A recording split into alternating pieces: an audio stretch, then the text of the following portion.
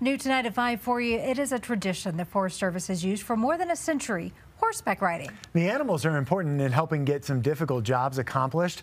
Your reporter on the mountain, Spencer Wilson, explains how they get employees ready to ride through whatever comes their way. The U.S. Forest Service has 3 levels of horsemanship training. This is just the beginner course, but eventually as these riders progress, they'll head out into the woods for the intermediate and expert course. And they have to be ready. So the first thing I'm going to do is I'm going to let him make the first decision. Cars, trucks, and ATVs simply won't cut it where they need to go. We have 2.3 million acres of land that we manage for the White River National Forest. Now choke up on your rein. 55% of it is wilderness and roadless. And so we need these animals to get where we're going. It's more than learning commands today. It's about learning the body language and trust between these horses and mules and their riders, and how they work together. We're using them as a tool to get a job done, but you can't turn the key off on one of these and put them away for the evening.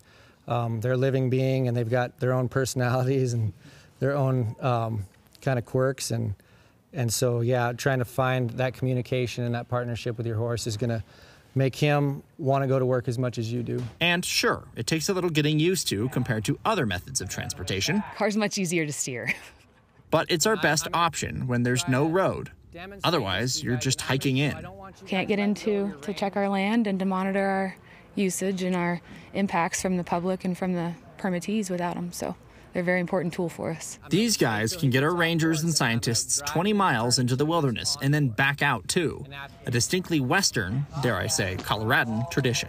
It is us. I mean, that's how we explored the West in Colorado. The miners came first, and then the folks brought the cattle to feed the miners, and it's part of our heritage here. Absolutely. It's an important part of our identity, our culture, and our heritage here in Colorado. Today marks the end of the 3-day training here, but it doesn't mark the end of training for these folks overall. They'll jump back on these horses throughout the years that they are working for the Forest Service in order to make sure that they're up to snuff on their safety, as well as being able to maneuver those guys when they get out into the woods. In Rifle, Spencer Wilson, covering Colorado First. And Spencer is your reporter in the mountains. He's covered stories in Walden, Vail, Winter Park, Georgetown, and A-Basin recently.